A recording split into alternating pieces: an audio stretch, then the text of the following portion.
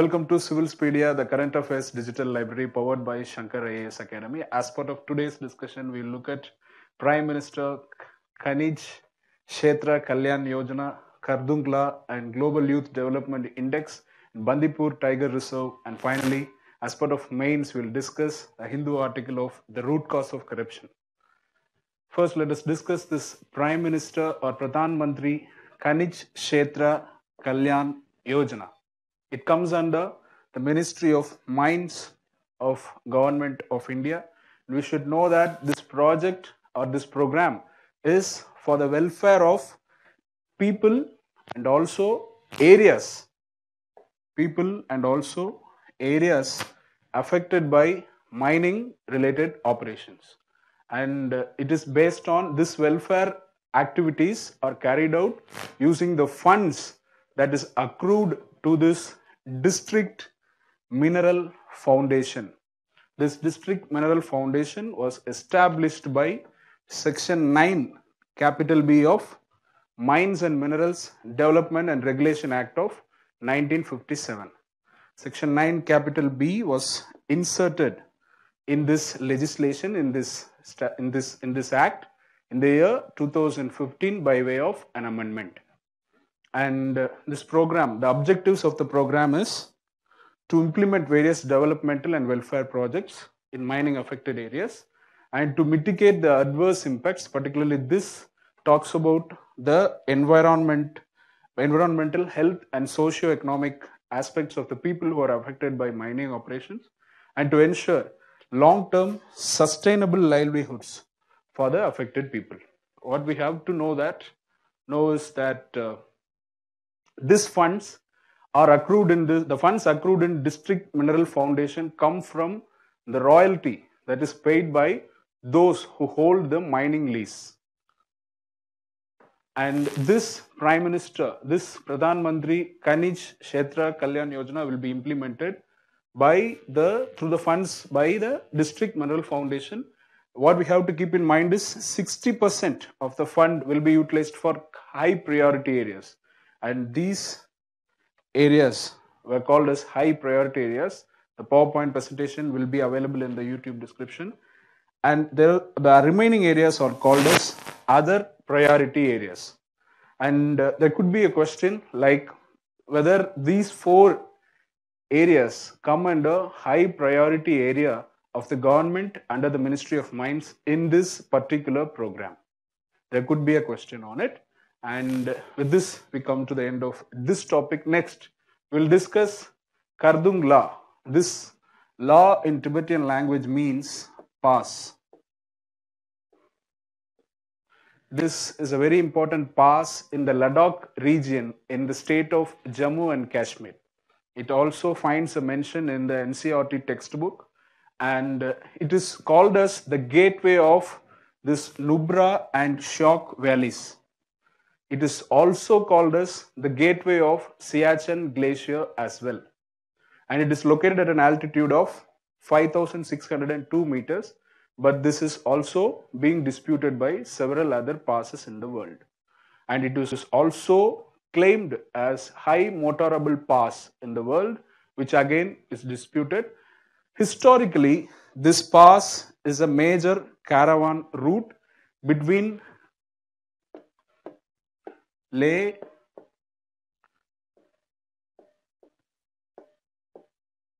and Kashgar in Central Asia. And this pass was made motorable, or the motor road in this pass was built in the year 1976, and it was opened to motor vehicles in the year 1988. Several attempts were made to build roads in this particular pass by the government of India since 1963. Because when we construct a road, an avalanche happens. Even this pass was recently in news because of an avalanche. And this pass was now maintained by this Border Roads Organization, strategically located because we said it is called as gateway of the Siachen Glacier. Whatever material we take to Siachen Glacier, we have to traverse through this Khardunga Pass. That is the strategic position within the location of this Khardunga Pass. Next, we'll discuss global Youth Development Index. First, we have to know who prepares or who publishes this report wherein this index was talked about. This was published by the Commonwealth Secretariat located in London, UK. And herein they are discussing the age of the youth. What we have to keep in mind is globally, there is no agreement over the age in which the definition for youth, right? If you look at this slide, we can see that according to the Commonwealth, the age for youth is between 15 to 29. Even if you look at the various bodies or programs in United Nations, there is no concord or agreement.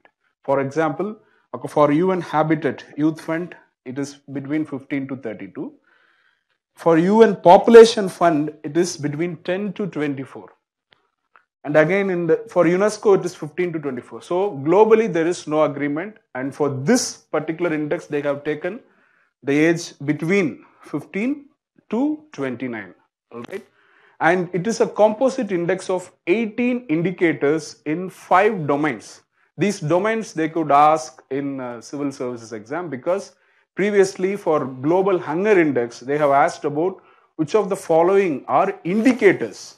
And similarly, there could be a question on which one of the following is a domain or not a domain coming under this index report. Education, health and well-being, employment and opportunity, political participation, and civic participation. For example, civic participation in this report actually had 2 indicators, one of which is whether the youth himself or herself have volunteered for a social cause. And this is one indicator coming under civic participation. And it talks about NEET rate. The expansion of NEET here is not in education, employment and training. Actually, it means the youth who are working, who are not in education or employment or training. For the source for this information is International Labour Organization, OECD, etc. And what we have to keep in mind is 3/4 of the youth population in South Asia or in India. That is 345 million out of 477 million youth are Indians in Southern Asia. All right. And India's rank is 133 out of 183 countries with a score of 0.548. And within the Commonwealth countries, the score of India is 34 out of 49 countries which participated out of the overall 53 nations in the members in the Commonwealth countries. And with this, we come to the end of this discussion. Next, we'll talk about this Bandipur Tiger Reserve. It is located in Karnataka, prior to which we'll see tiger is our national animal, and Indian government resolved a solid support in the form of Project Tiger in the year 1973. In the year 1973, almost 9 places were notified as Tiger Reserve, of which Bandipur is also one of them. And later, at present, as on June 2018, there were around 50 tiger reserves in India, according to Government of India. And presently, there are 5 tiger reserves in the state of Karnataka. And these are the 5 tiger reserves. Bandipur. The core area of this Bandipur Tiger Reserve is located in Bandipur National Park. And what we have to keep in mind is this section 38 capital V of the Wildlife Protection Act of 1972 states that the state government shall prepare a tiger conservation plan. It was recently in news because of a proposal endorsed by the Ministry of Road Transport and Highways about constructing a road pathway through this Bandipur Tiger Reserve, whereas the Ministry of Environment, Forest and Climate Change has not endorsed it or is acting against it. And therefore, it was in news. We have to keep in mind where this Tiger Reserve comes. And 5 out of 50 Tiger Reserves in India are in the state of Karnataka. And with this, we come to the end of this discussion.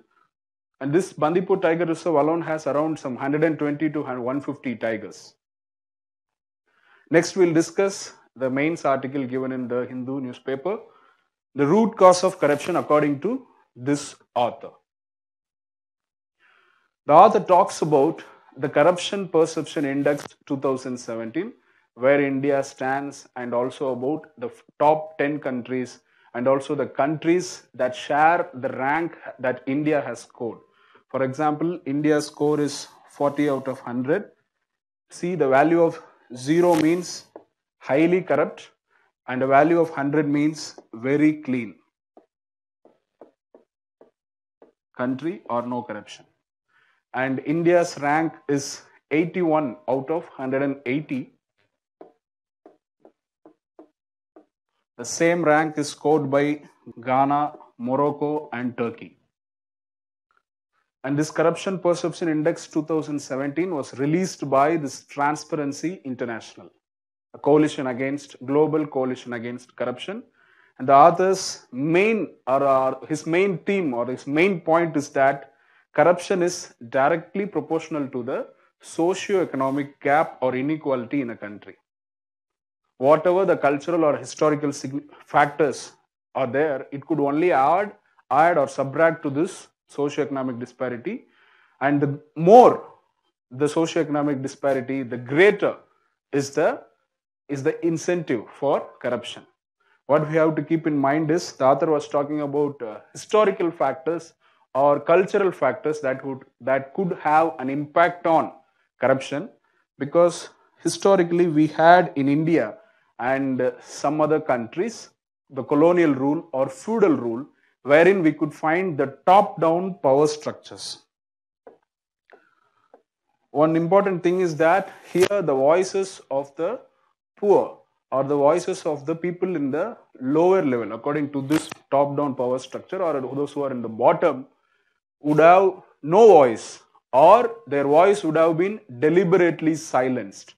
And that is one form of historical factor which could have added to the present day corruption.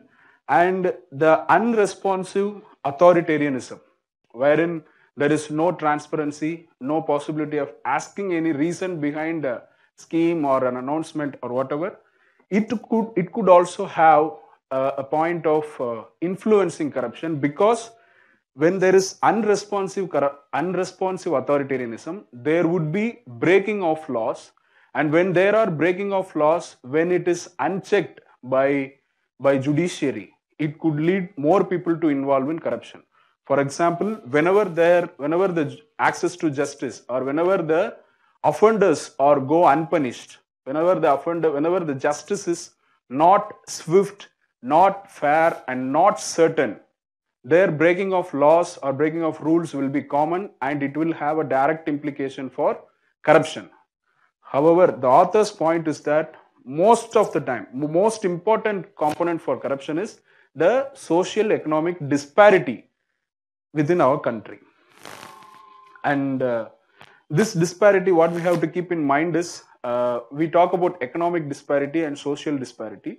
And within the economic disparity, according to the Oxfam report, if we go by it, in the year 2017, of the total wealth that is generated in our country, 73% of the total wealth generated in our country in 2017 has went to richest 1% in the country. That is how the inequality is now widening and also deepening. And coming to this bridging or this reducing or this removing social inequality, what we have to keep in mind is that how far access to justice is available for people in various sections, people in various religions, whether minority could get access to justice, not just access to the judicial institutions. Justice, it is also part of a target under Sustainable Development Goal. For example, what we have to see is whether the people who are transgenders, or people who are sexual minorities, or people who are religious minorities, or people who belong to the scheduled caste or the scheduled tribes were able to get the appropriate judgments or the judgments or access to justice in judicial institutions. Coming to economic point of view, what we have to keep in mind is in every sphere, for example, say in judiciary, how many of the people from say minorities or say from the scheduled caste or the scheduled tribes or say from differently abled communities or friends or fraternity or from transgender fraternity have entered into this judicial institutions as judges or as advocates. There are several connotations. Most of the time we do not have a data segregation or segregated data for all these parameters.